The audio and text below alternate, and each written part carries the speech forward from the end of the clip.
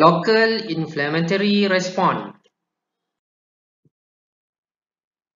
So before we proceed, we have to understand what is inflammation.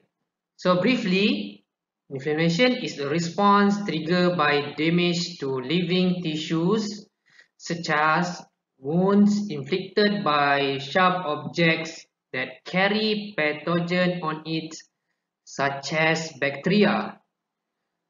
So the local inflammatory response is a defense mechanism to protect living tissue from infection and injury. So the main purpose is to localize and eliminate the injuries agent and to remove damaged tissue components so that the body can begin to heal. So the local inflammatory response characterized by redness, warmth, swelling, which is edema, and pain. So one of the process is during local inflammatory response, including mast cell at infected or injury site release histamines. So these histamines have two functions. Number one, cause vasodilation of nearby blood vessel, and then the histamine also increases the permeability of nearby capillaries. So vasodilation of local blood vessel increases the blood flow to the injury sites. So this causes the area to become red because more blood flows to the sites. Also, the blood flow to the injury site can cause the area to become warm because more metabolic heat is carried by the blood. So increased capillary permeabilities leads to the release of fluids, blood clotting elements, and phagocytes. So the phagocytes including monocyte and neutrophil. So these leukocyte or these two white blood cells can carry the task as a phagocytosis. So this happen on the injury sites. So increased capillary permeability also leads the edema, which is tissue swellings, and pain because of the pressure on nerve endings on the regions due to edema.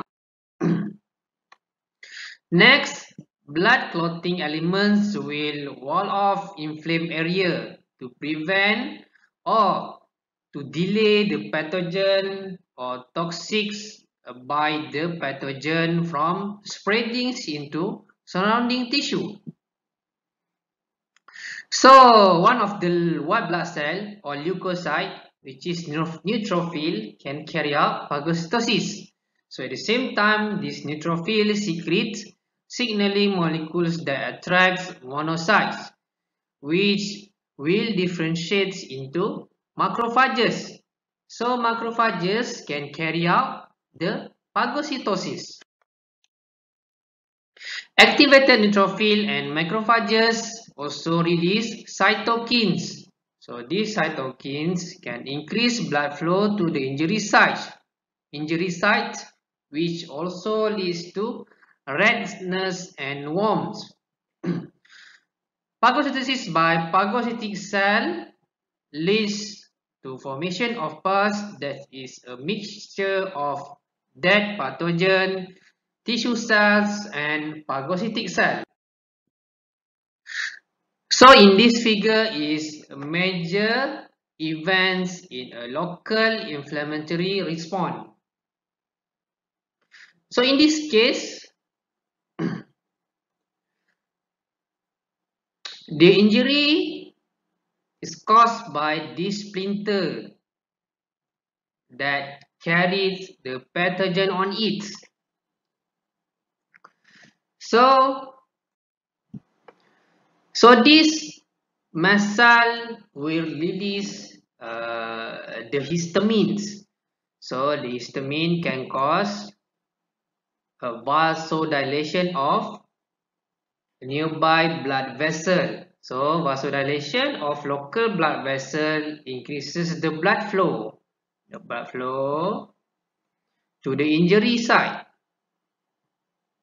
So, release of histamine by muscle also increase the permeability of this capillary.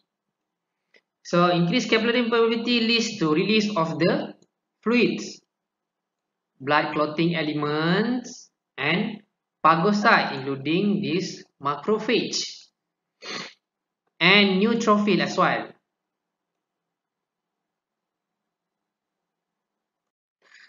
So in these fluids consist of the blood clotting element. So blood clotting element will roll off inflamed area. This inflamed area to prevent the spreading of the toxic by the pathogen.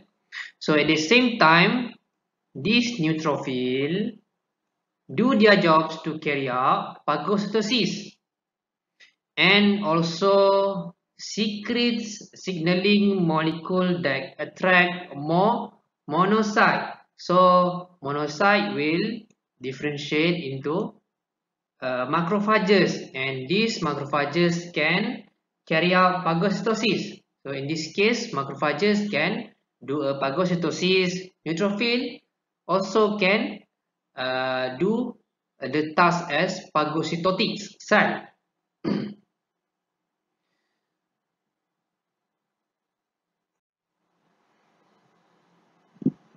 And finally, phagocytosis will digest pathogen and cell debris.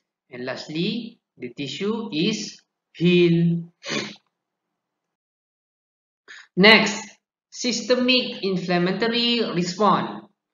So, toxin released by pathogen and macrophages will release pyrogen.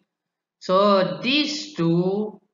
uh, these two toxin and pyrogen can increase body temperature and lastly can causing the fever. So the benefit of fever promote phagocytosis by phagocytic cell, inhibits the growth of some pathogens by stimulating the liver and spleen to store iron so that blood iron level is reduced. And the benefit of fever also accelerates tissue repair by speeding up chemical reaction.